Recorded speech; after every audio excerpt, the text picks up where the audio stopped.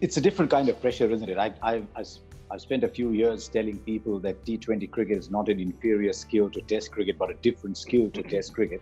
You're going out to bat, and your team needs what? Okay, let's take an actual game. 20 for 2 chasing 190 in that game in India where you got a century in a handful of balls. Are you thinking, no, 20 for 2, we can't be 20 for 3? Or saying, no, I've got to get to 190, I've got to go straight away? Oh, no, so I was lucky to have Darcy Shaw at the other end, and he started off really well during that partnership. He was hitting the ball really cleanly. I knew we had certain matchups during the innings that I could take down, and you knew the way that they set up their bowlers. They knew Bumrah was going to come back at the end. I think Siddharth Kaur was going to bowl 2 at the end as well. So you knew that there was 4 overs of good quality death bowling to finish off.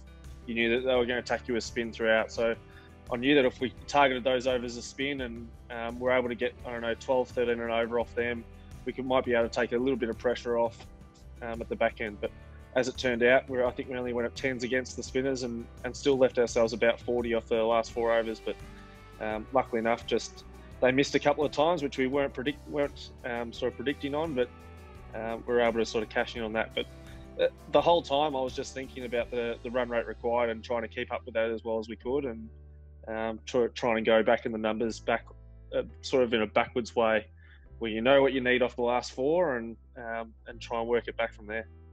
Is there a pressure? Say Steve Smith's going out to bat number 3, number 4 in a test match, and people are saying, okay, Steve Smith, he's going to be batting for 4 hours, 5 hours. Is there a pressure on you saying, Glenn Maxwell's coming out to bat in this game, right? Let's fasten our seatbelt. Something's going to happen here.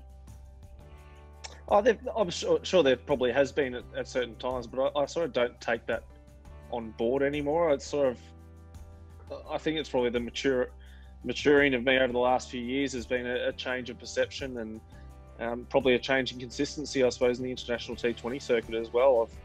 I've played a pretty consistent role for Australia over the last few years, and been able to play some pretty good match-winning innings and on a consistent basis, which you don't really associate that with middle order players in T20 internationals, especially we don't play that many throughout the year, and to be able to have that little bit of consistency in a format and I suppose consistency of role as well has been nice. But I know there has been a certain excitement and unsurety, I suppose, of fans and commentators when I've come out to bat. But I can tell you that it doesn't feel like that, I suppose, in the more recent times, where it feels like there's a little bit more calmness and consistency about what I'm going to produce. I mean, there's players like Virat Kohli, for example. You see Kohli bat, you think every fielder's got a GPS, and Virat Kohli's a server. He just knows where everybody is. He knows where the gaps are. You talk to Andre Russell, he says, I don't even care where the fielders are because I'm just going to hit over them. What's your mindset when you're going into bat? Are you worried about where the field is, who's bowling, where can I knock a two, where can I hit over? Or are you just not worried about the field? No, I'm 100% aware of the field. I know what they're trying to do. I sort of try and gather as much information as I can before the ball's bowled, and then try and make the best judgment, try and work out what the bowler's trying to do to me, how he's trying to get me out, or if he's trying to get me off strike. And trying to think ahead of the game, I suppose, is my main way to try and score runs. And one of my biggest advantages on the field is trying to read the game and read the opposition about what they're trying to do. And I suppose in past, it's been a lot of leg spin, there's been a lot of short balls, so you actually get a bit of a read on the opposition, what they're trying to do to you. And if you can negate the first plan A or plan B, you can find that you can score really quickly and heavily against some teams.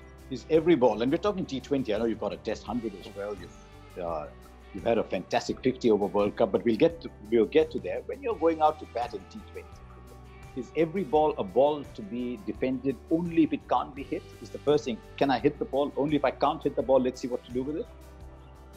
I think every ball you've got to have the intent to try and hit a boundary. So you've always got your boundary option. So for me, my first option, depending on the field, is to try and hit a boundary. So if I get a loose half volley, it's still got to be hit to the boundary, or one of my pads, I've still got to be able to place it past the 45 fieldsman or the fine leg fieldsman.